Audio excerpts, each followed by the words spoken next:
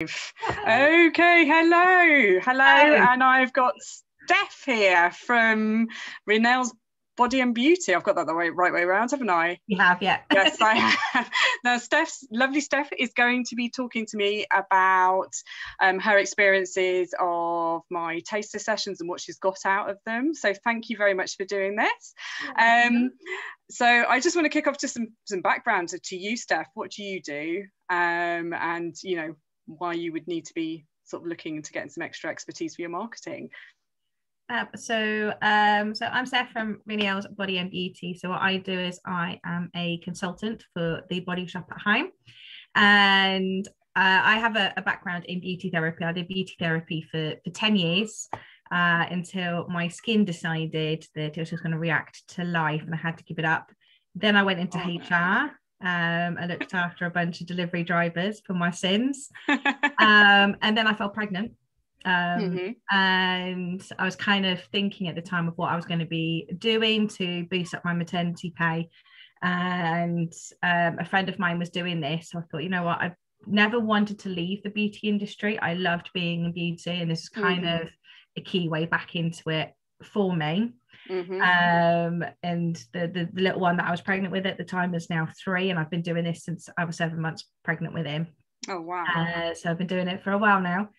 And I loved going, meeting people, doing parties at people's homes, doing corporates at people's businesses and stuff. And then, as we all are aware, last year something rather epic happened, and it's still happening. And I had to adapt my way of working. And yes, like lots of people do. Yeah, absolutely utilizing social media more.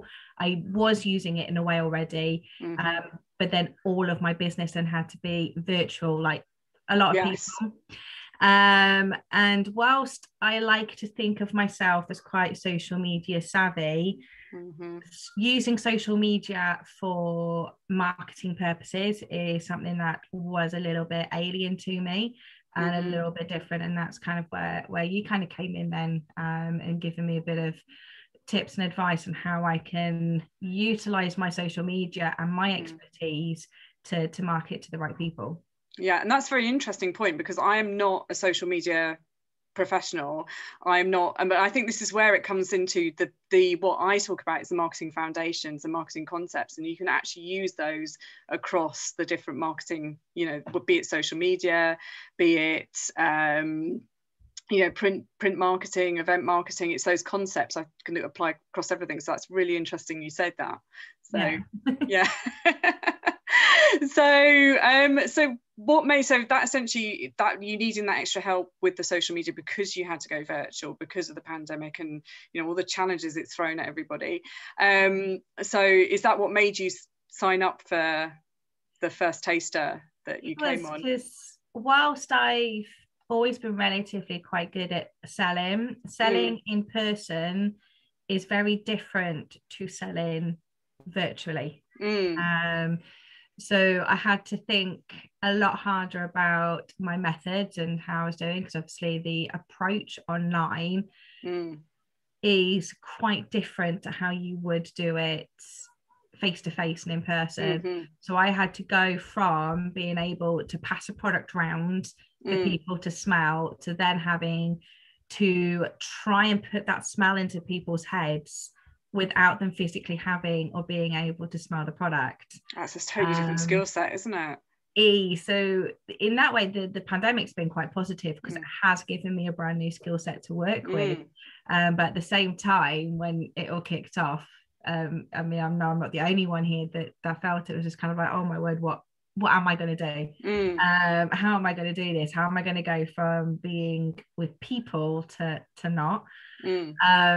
And with the marketing one, there was one in particular that you did that really ran home with me, was the finding your ideal customer. And I still remember you asking me who my ideal customer was, and I was just like, well, anyone who washes is my ideal customer. And you did go, yeah, that's great, but you know, you still need to hone it in and kind of really think about, you know, your ideal customer and kind of like your avatar and whatnot. So I was just like, that really got me thinking about who my ideal person is, and that has adapted in my way of kind of my wording that I use now, choice that I utilize, and even down to my messages to people as well. I've changed up a little bit. So I'm still me, but I'm using I felt I was using professional wording already, but I've just kind of alternated it to sound how I would speak face to face, but written, if that makes sense. Yeah. So kind of, because you're talking in it's a different environment, isn't it? It's a completely different environment to doing things face to face, isn't it? Because you're not having a conversation necessarily with people straight, are you? You're having to they're there, but they're not there, if that makes sense. And a couple of hours can pass in between the original question and the follow-up as well. So yeah, it's a different, and sort of understanding who you're talking to and having that clearer picture. Yeah, you're saying that's actually helped. Absolutely. So and also I think the point to make with the anybody who washes, that's valid, but what I say about the ideal client as well is it's about focusing your marketing. So technically you can work with anybody who's washes. So technically anyone who don't turn them away if they come to you and say, can I have your products? But it's about, focusing who that messaging, what you're saying, who you're marketing to. That's what the ideal client is about. So actually having focus and it's, I love, who do you have in your mind now because I love the person you've picked that you have in your mind now when you're thinking about your ideal client. So my ideal client is basically the founder of The Body Shop, which is Anita Roddick. So someone who is a little bit out there, who speaks their mind, is an activist, and just loves the world that they're in and wants to provide a fabulous world for generations to come, and being very mindful on the impact that we are leaving behind for our future generations. So that's what that's my now what I'm working towards. And that's who you have in mind when you're talking about, because there's so many things you can say about when you actually you're promoting the products and talking about them. There's so many different things. And have you found it easier having that in mind and being able to have that focus? And it's worked in line of which groups I may be advertising in as well. So rather than just trying to advertise in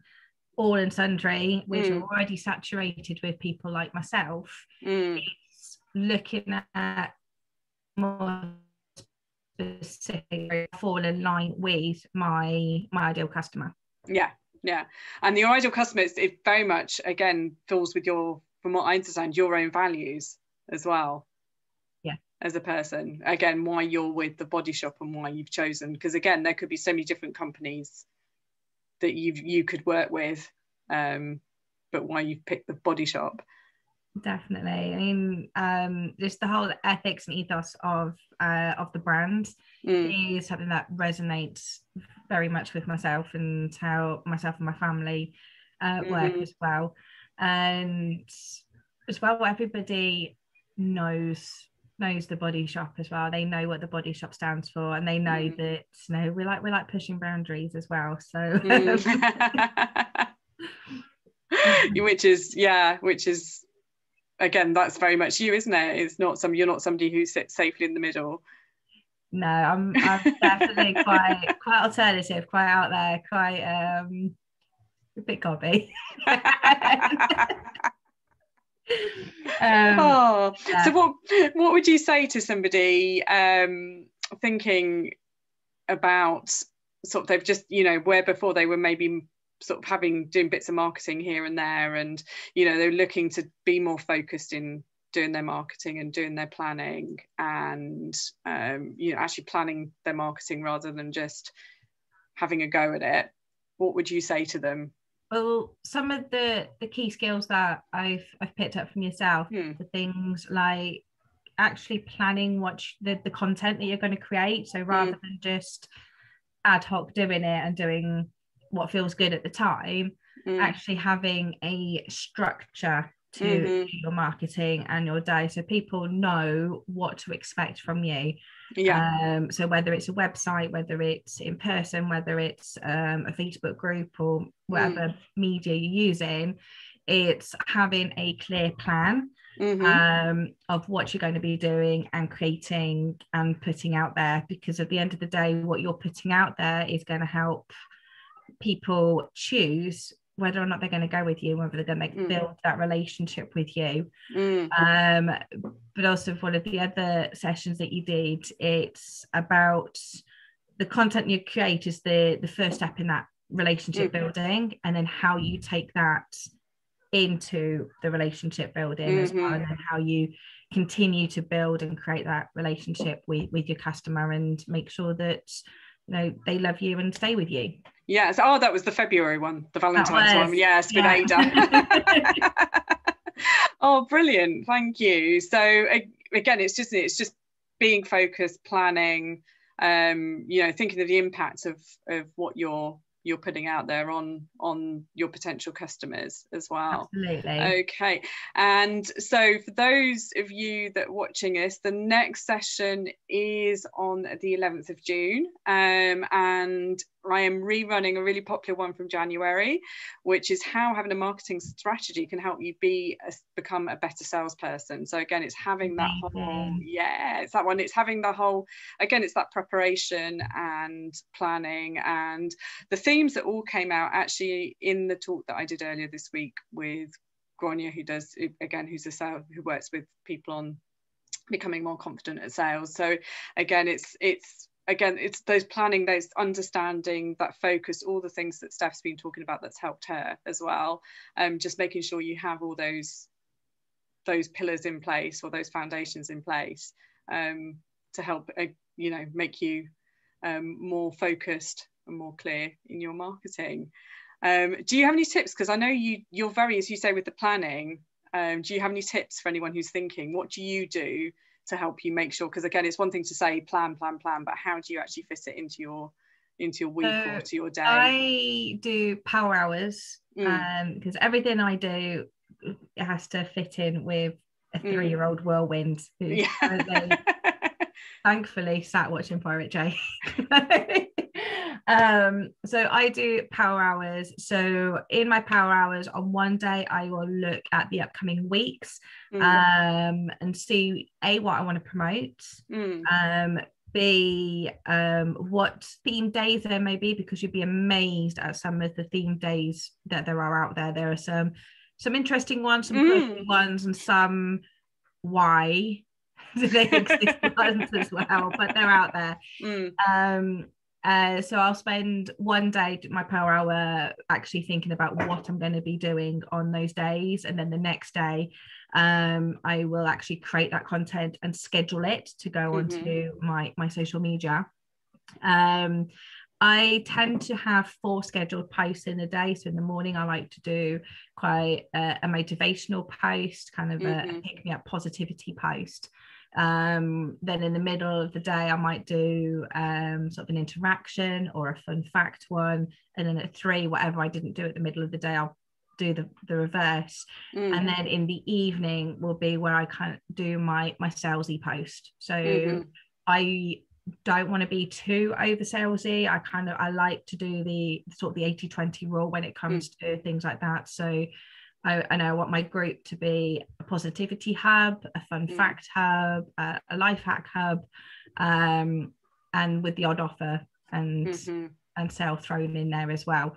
So people like being in there. That's kind of what I want to do, because I've been in groups that have just literally been focused on sales and people switch off. So it's definitely having those power hours, put the phone away or switch it off, put it on silence, and don't go onto your social media to scroll. Literally go on and have those set power hours where you're going to be doing your work, and it makes the world a difference. It does. So that's something I've been working on over the last few months, really, and what I'm going to be doing on which platform. That's brilliant. That's really, really good. And again, what I like, because again, you say you do the different types of posts, but that's you, from what I understand, you go in and you look and you understand how your followers are looking at the different types of posts and how they react to the different. So it's actually understanding your customers and their behaviours as well, to actually understand which posts work best at different types of day and within which frequency as well. Definitely. So I tend to do my motivational posts between 7 and 8 o'clock. That's where most of my group seem to be scrolling through social media, I guess, whilst they're having their morning coffee, or you know, they've settled everybody and everyone's having their breakfast and stuff, and they're just having that 5 minutes of peace for themselves, if that ever exists, first thing in the morning. And then my midday one is usually around the lunchtime period. So people have stopped and we'll be going through, and maybe need a bit of a pick-me-up as well, because let's face it, by lunchtime, if you've had a manic morning, you want something that's going to make you smile. And that's generally what I try to do. So whether it's a fun fact, whether it's an interaction one. So today my interaction one has been a particular product, including some limited edition ones that we've had. You know, if we could bring anyone back, which one would it be, sort of thing. And that's got thinking, and brilliant, agreed with me as well, which is good. And then this afternoon I've actually got a review lined up. So I've gone through all of my old reviews and I'm bringing them back to life. So I've created a new post which has all my branding colors and stuff on there as well, with the customer picture and feedback. So that's something I've been working on over sort of the last week, so people can actually see that it's not just myself saying the stuff is good. I have people that have used it and love the products too. That's part of taking them on that journey, isn't it, that we went through in February. And then in the evening I normally put my sales posts around about 8 o'clock, when everything's kind of died down for the evening. People are starting to sit down, chill for the evening, and they scroll through their phones, because that's what we're all guilty of. Sit down, put the telly on, and we're actually focusing more on our phones on the telly. And then once a week I do a Q&A session, and that's this evening, isn't it? It's Thursday, isn't it? Yeah, it's Thursday tonight. So do you want to share the name of your group if anyone's interested in coming finding out more? Absolutely. So my group is Riniel's Body and Beauty with Steph Fraser. So Riniel is what my name would be if I was a character in Lord of the Rings. It's just brilliant, this. But I'm actually not a Lord of the Rings fan. I just wanted something quirky and different, and that was that was the suggestion. I went with it. Oh, I thought you were a closet Tolkien fan there. I'll watch it, but no, I don't mind watching it, but it's not my first choice. Okay. Give me Disney any day. So that's my group. Else body upon, and you can pop questions on the StreamYard, and I will be able to answer them during the 30 minutes that I'm on live for. Oh, brilliant. So is that all? So if anyone's listening to this now and joins your group and wants to come on, have got it, so what kind of questions do people usually ask? Answer anything. So no hold barred, which could be can be quite dangerous. But no, if you want to know about a certain product, a certain routine, if people are interested in finding out more about what it do, things I like to do on a daily basis, maybe, or I did answer one the other week, which what was my favourite Sting song. Oh, right, okay. Is anything no hold bars? No holds bars. Yeah, so I've had what's my favorite? I had a headshot photo shoot a couple of months back, and I had to pick, and the question was, what are you drinking in the picture? Sorry, can you say that one again, because we lost you pretty much. Sorry, we lost you. Can you say that again, because we lost you all of a sudden? So the picture that I had to promote the Q&A question was me holding a mug of hot chocolate, but I was asked what it was that I was drinking, so that was that one. And I've had some unusual ones which I've had to deal with very delicately, because I know there are some people that watch with their children. So I've been asked some interesting praise questions, which I will deal with in a positive but professional manner. Yes.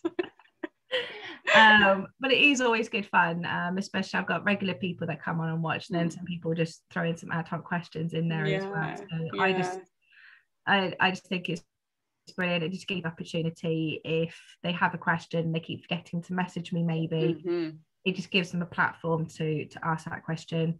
And it's all about building a relationship with you, isn't it? And again, and going back, it's that desire piece in the model that I was showing back in February. But yeah, it's very much about helping people get to know you better, who you are as well. Yeah, so thank you, Steph. That's really some really useful tips from you as well, and how you're doing it. And the planning power hours are great. They're great. I have 30-minute slots, but you do need that. Time is so important. If you're dedicating that time in your diary to work on your business rather than in it, is so important in moving things forward, and just the structure that you've put in place for your social media as well. The other tip that I have that I've picked up over the last couple of weeks or a couple of months is having a brain dump book, where I will literally just, anything that's in my brain at the end of the night, I will just put into this book, and then I'll actually utilize what I've written down to plan what I'm going to do within that power hour. Or if it's a day where little man's at preschool, then I can actually go, right, okay, I've got these hours here, and actually structure my day with it as well. And it has just made me so much more productive in that, rather than coming to my computer and kind of staring at it, waiting for something to magically happen, and be like, come on, I've got this stuff in my head, just materialize and do something. And it never comes out on demand, does it? It always comes out when you so that is brilliant. That's a really, really good tip, the brain dump book. And it's just an old note, can be anything, can't it? An old notebook, an old so this is one that I actually was given by one of my teamies, and her daughter created the stickers. But yeah, it's just a perfectly, brilliantly lined book, nice and big as well. And it's just, you can see your brain dumping in there. Fantastic. Well, lovely. Thank you for coming on. Thanks for doing this. And it's been lovely chatting. And I look forward to seeing, in your group as well, because I'm a member of your group, and getting onto one of your Q&As at some point as well. So they sound fascinating. I haven't had a chance to get on yet, so they sound fascinating. I'm interested to see some of these questions. So if anyone else is interested, what's the group again? And you're on tonight. Body and Beauty. And what time is it? It'll be at 8:00. 8:00 tonight, the next one. Okay, well, thank you very much, Steph. And also I look forward to seeing you on when you can make it onto the next. So I will be on the 11th. You'll be on the 11th, so if I don't see you before, which I'm sure because I think we have Athena. We're in the same Athena group, so I think we have Athena before then. But so we'll have that day before, won't we? I think we do. So we'll see you then. So okay, so thanks everybody for watching, and until next time, bye.